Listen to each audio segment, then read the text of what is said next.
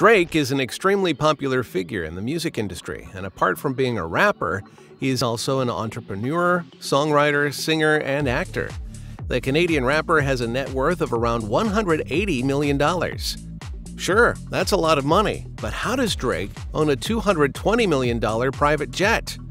You'll find that out, and many more exciting facts about the private jet in this video.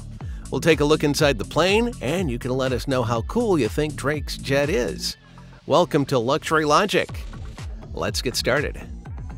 So when you heard the word private jet, what comes to your mind? For me, it's a white, small, and handy aircraft, but Drake's private jet is nowhere near the same as a conventional private jet.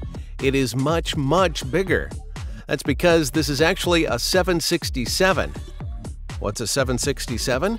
Simply put, it refers to the size of the plane, which is absolutely massive, and on first look, it would very much look the same size as a passenger plane. To put this into perspective, Air Force One, if you've seen it, is also quite huge, but that too is a 747. This makes Drake's private jet 2 complete platforms bigger than Air Force One. And if you don't know, Air Force One is the jet used for the official transport of the President of the United States of America. The aircraft is more than 20 years old, but it has been thoroughly renovated, inside and outside. After the extensive renovation, this private jet is no less than a brand new aircraft.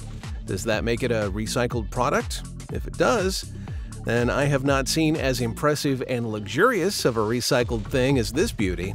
Let's take a look inside the plane then, shall we? Since 767 is a commercial-sized aircraft, that means that if you removed all the seats in a commercial plane, it would kind of turn into a huge and spacey room, right? Well, then you can place whatever inside of it that you would like and design it to your perfection. Walking inside, you will find leather armchairs that your back will thank you for sitting on while traveling in the air. The bathrooms are also super luxurious, which is probably a million times better than the conventional airplane washroom where you can barely stand. Another thing spotted in some videos was the kitchen, which seemed no less than the best kitchens you can imagine in the biggest of houses. Kind of like flying business class, but there are no other travelers and everything is 10 times better. On the outside, the plane will appear like most other planes. The Air Drake sign looks really cool though, and I can only imagine how much I would love looking at it if it said, "My name." That and the OVO owl painted on the front door make it really easy to spot though.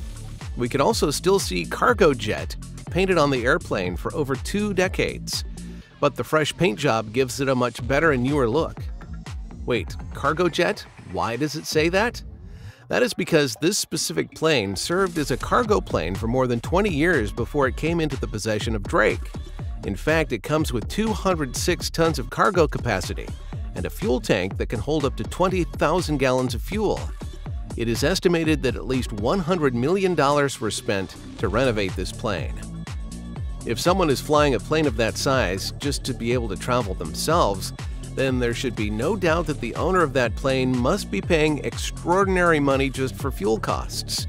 If we assume, and this is a pretty accurate assumption, that jet fuel costs about $1.08 a gallon, then we can go from there. Depending on the number of miles the plane flies, the fuel costs will obviously vary, but a general look at Drake's frequent movements on his plane allows us to calculate an approximation. It is estimated that the rapper should be paying roughly $1 million a year in fuel costs alone. That is, without a doubt, a lot of money, but it's not half as bad as it sounds.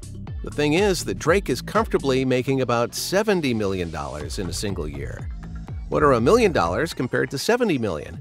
If it allows you to fly anywhere, anytime in your very own and majestic private jet.